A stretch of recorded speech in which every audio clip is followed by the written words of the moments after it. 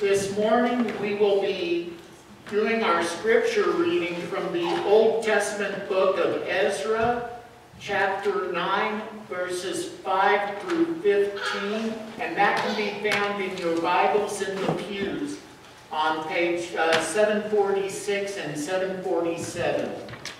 Listen to the word of the Lord as it is read. Then, at the evening sacrifice, I rose from my self-abasement with my tunic and cloak torn, and fell on my knees with my hands spread out to the Lord my God and prayed. Oh my God, I am too ashamed and disgraced to lift up my face to you, because, my God, our sins are higher than our heads, and our guilt has reached to the heavens. From the days of our forefathers until now, our guilt has been great.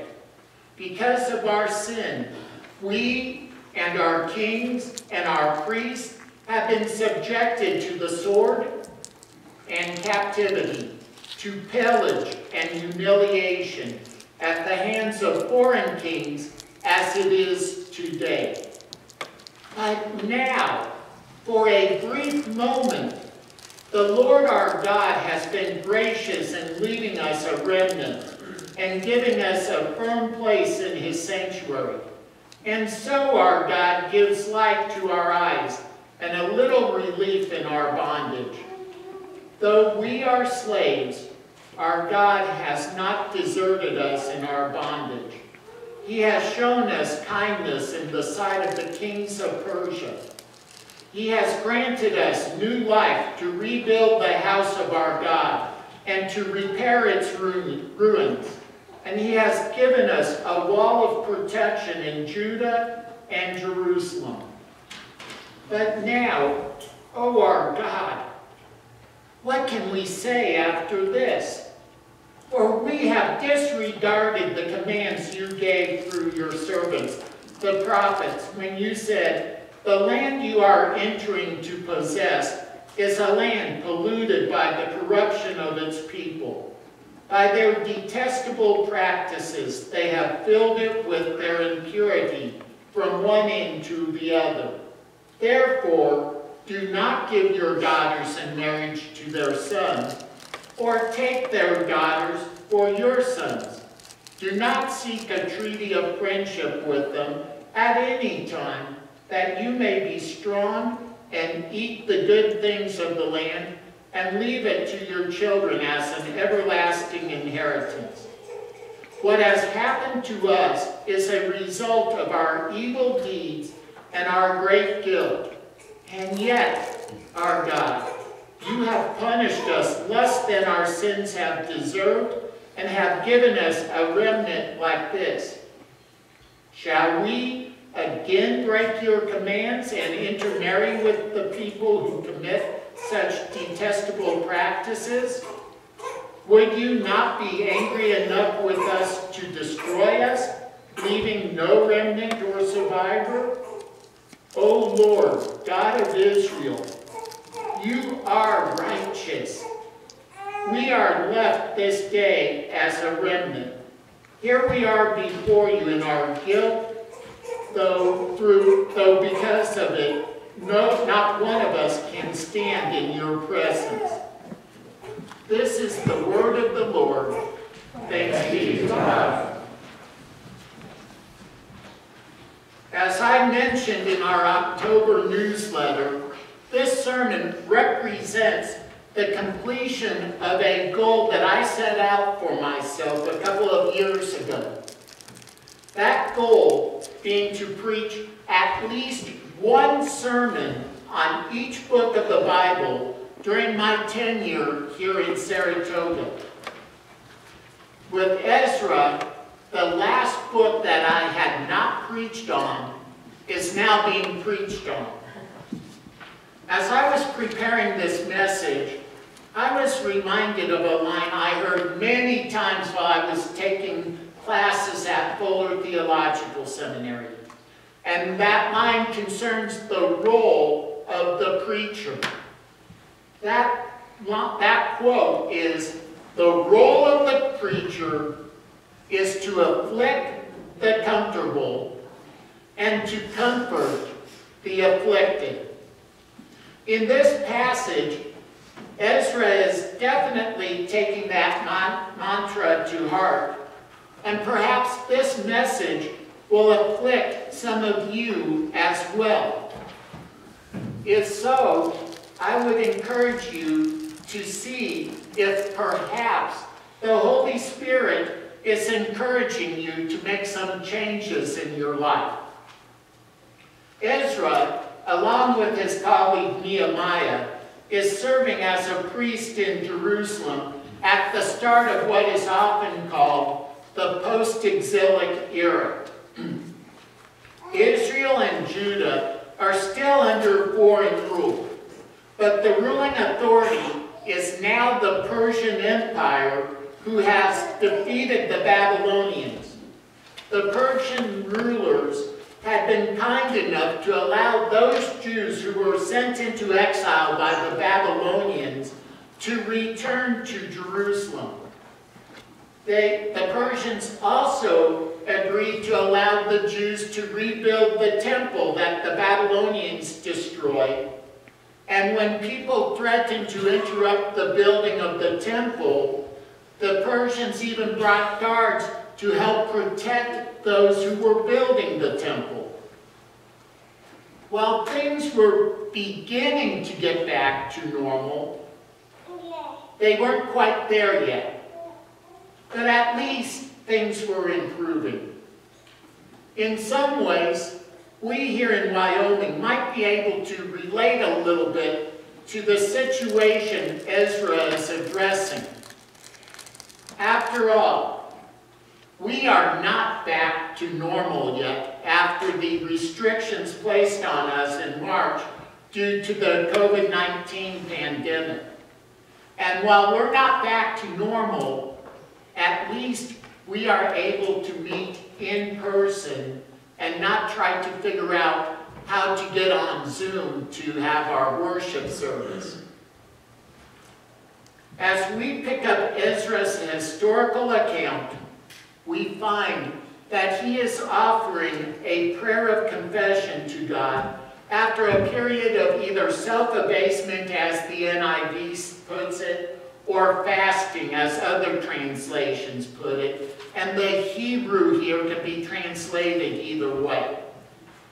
He starts his prayer by saying that he is ashamed and disgraced because our sins are higher than our heads. While Ezra individually might not have sinned greatly, and based on what I've seen in Scripture, Ezra was a pretty holy person. But he recognizes that the sins of his people are his sins as well. While we may not like it, we suffer the consequences of the sins of our nation, and yes, even the sins of our denomination, whether we individually are guilty of them or not.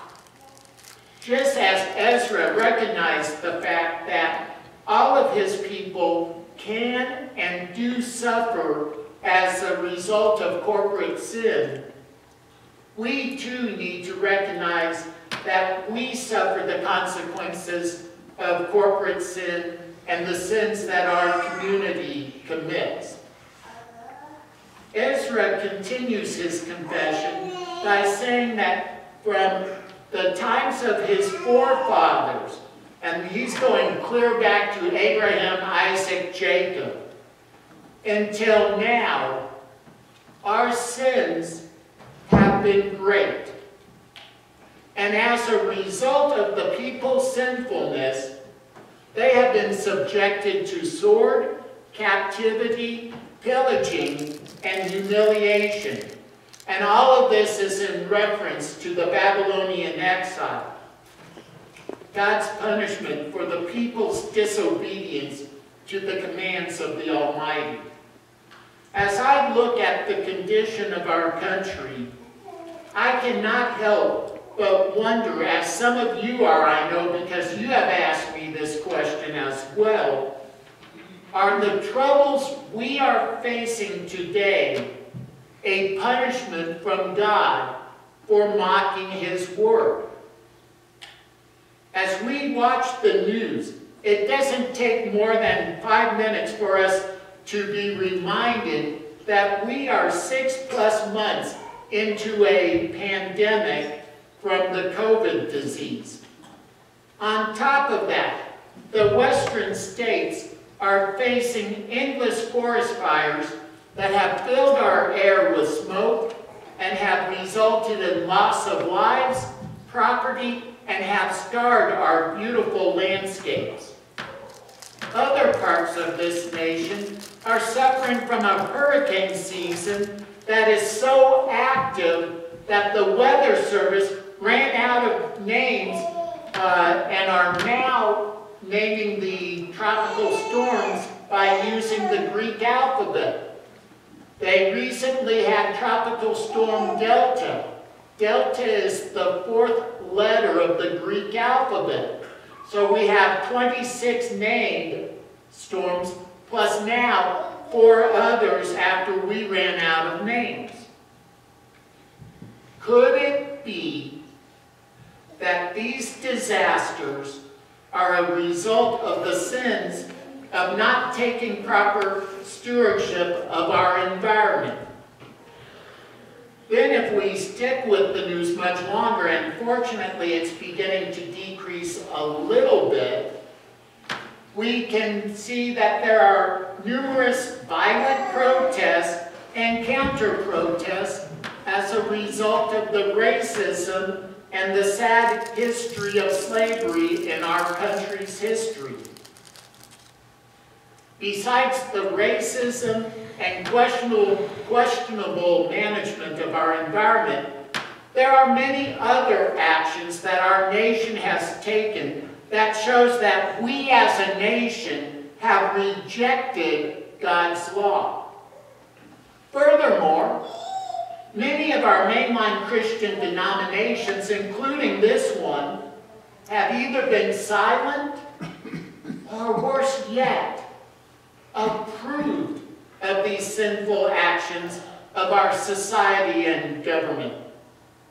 Whether we condone these activities individually or not, we, like Ezra, are suffering the consequences of corporate sin that is the result of actions taken.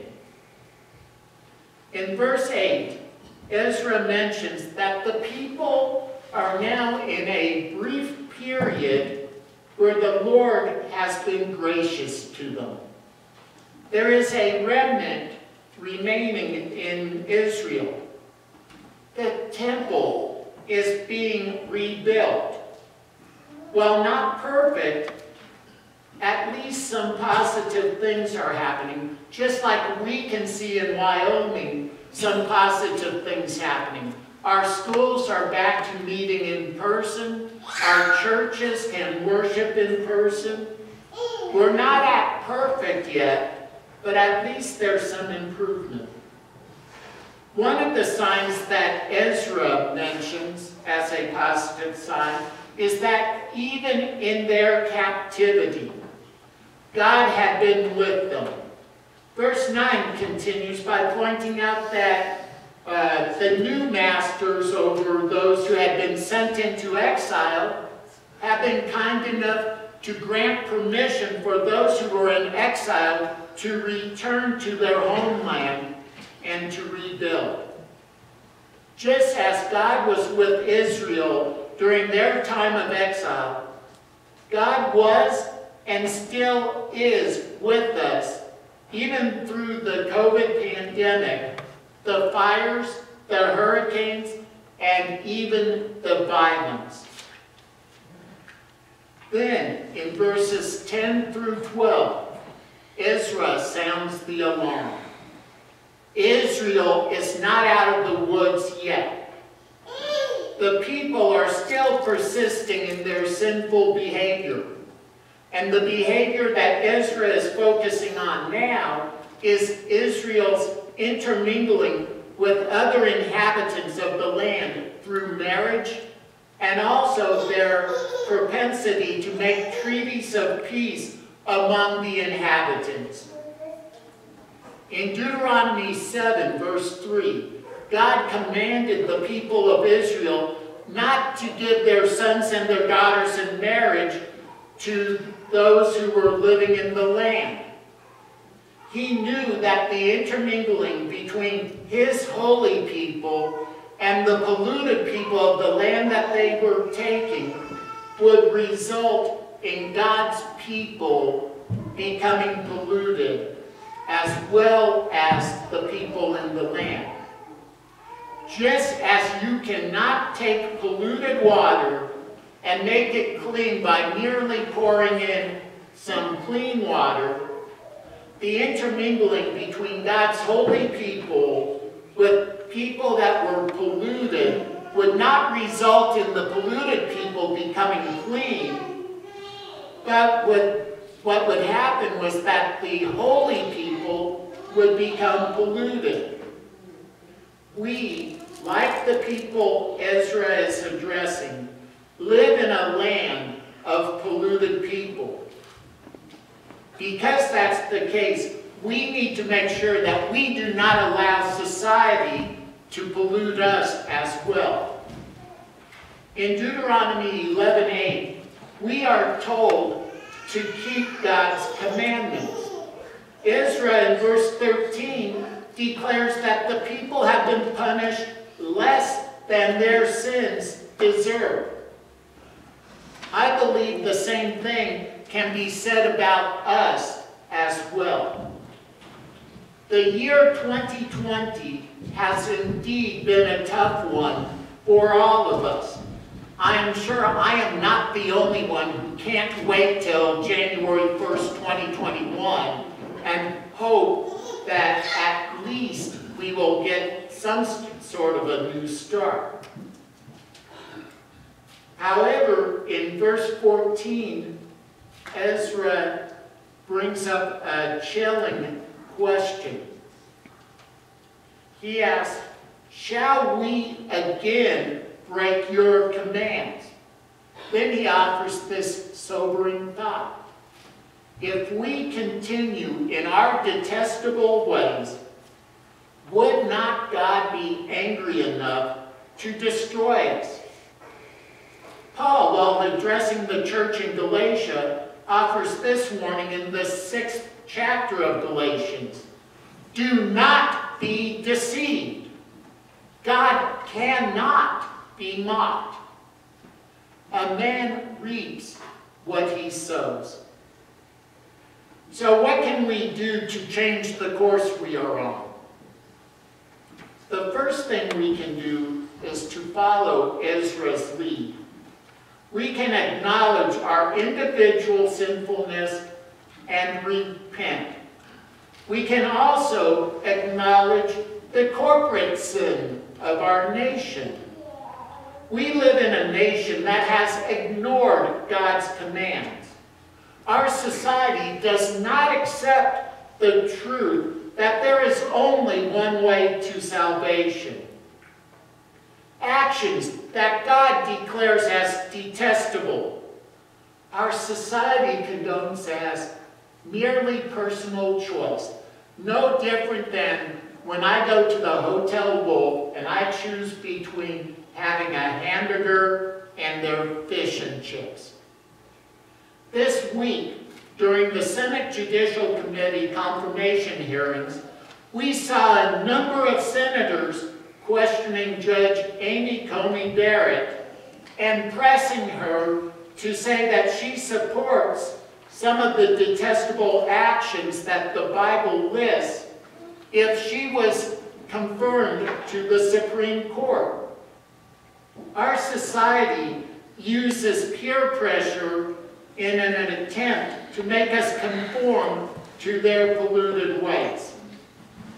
Let us not be conformed to society's evil ways, but let us be transformed by the renewal of our minds to stand firm and declare those actions God finds detestable as sin.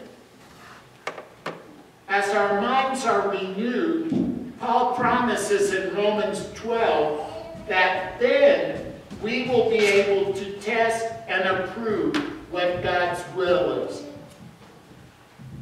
Next, we can make sure that we do what we can to elect leaders who come the closest to following God's commands.